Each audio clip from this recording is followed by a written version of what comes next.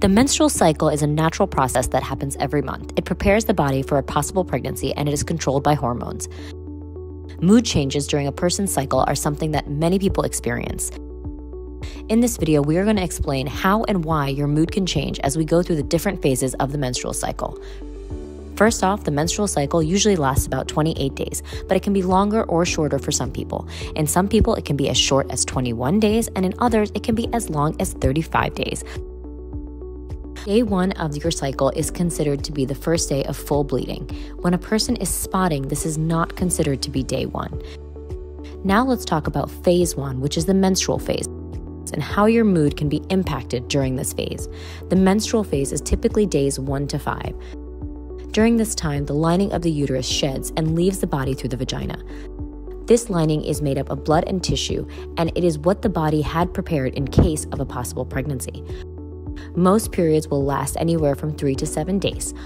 Hormone levels, especially estrogen, can be low, which can make some people feel tired, cranky, and sad. Cramps and bloating are also common symptoms during the menstrual phase.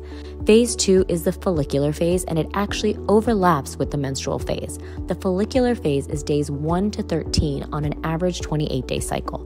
The ovaries will grow small sacs called follicles, and each follicle contains an egg. During the follicular phase, hormones like estrogen rise, which can help the uterus to build a new lining. As estrogen levels go up, many people will start to feel more energetic as well as more positive.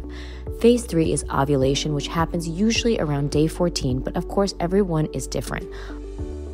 Ovulation is when a hormone called luteinizing hormone, which is often abbreviated as LH, causes the ovary to release a mature egg. The egg travels into the fallopian tube, and if it is fertilized by sperm, then a pregnancy is likely to happen. Ovulation only lasts about 24 hours, and it is the time when pregnancy is most likely to happen. Many people will feel their best during this time because hormone levels are at their peak. You may feel more confident, more energetic, as well as more social. Now let's move on to phase 4, which is the luteal phase, which is days 15 to 28. This happens after ovulation. After ovulation, the empty follicle in the ovary turns into something called the corpus luteum. The corpus luteum releases hormones like progesterone. These hormones are responsible for keeping the uterine lining thick in the case of pregnancy. If the egg is not fertilized, the corpus luteum breaks down and the hormone levels drop.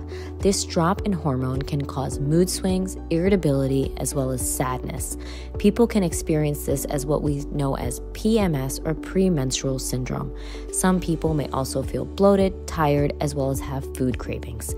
If a sperm does not fertilize an egg, the uterine lining breaks down and sheds, which starts the menstrual cycle again. This will bring us back to day 1 of the menstrual cycle when the menstrual phase and the follicular phase begin again.